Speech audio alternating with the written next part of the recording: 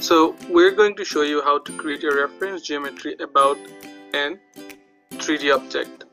So all you have to do is select this reference geometry and select plane, and I can select this plane and it is creating another plane away from the 3D object. To see it better, I can just say the dimension where I want it. I can say 2 and then it will be 2 inches away from that plane. That gives us the chance to draw another object, 3D object on this plane when we already have a 3D drawing existing. I can make it perpendicular to that plane or parallel. Sometimes you may need to make more than one plane, so all you have to do is come up here and change how many plane you need. If you need 3, it will make 3 planes. You can also make this plane not only on this side but on the opposite side, and all you have to do is click the flip offset and it will be on the other side at the same distance. Now I'm going to show you how to create a plane that is in an angle.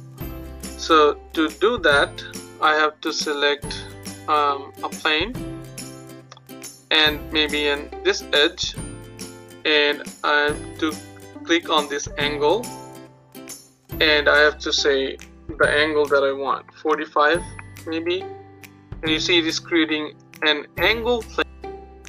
We can also create reference geometry on a curved surface that will be a tangent on the curve.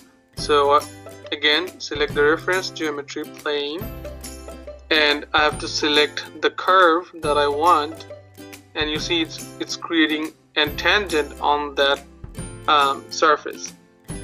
To make it sure, I have to make second reference, which could be this edge, and now you see it is selected coincident, so it is perpendicular but it is tangent on that surface. I can say perpendicular and it will be on that other side of the curve.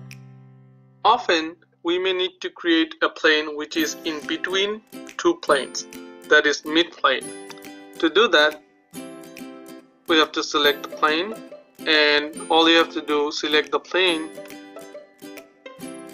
two planes that I want to make the mid-plane, and you see this option mid-plane is selected, so the plane is created is in between that selected two plane. I can also create a reference plane by selecting a plane and any 2 point of my existing object, and you see now it is created a plane which is kind of in angle perpendicular to the first selected surface and going through the point that I have selected. So this is how you can make so many ways to create reference plane.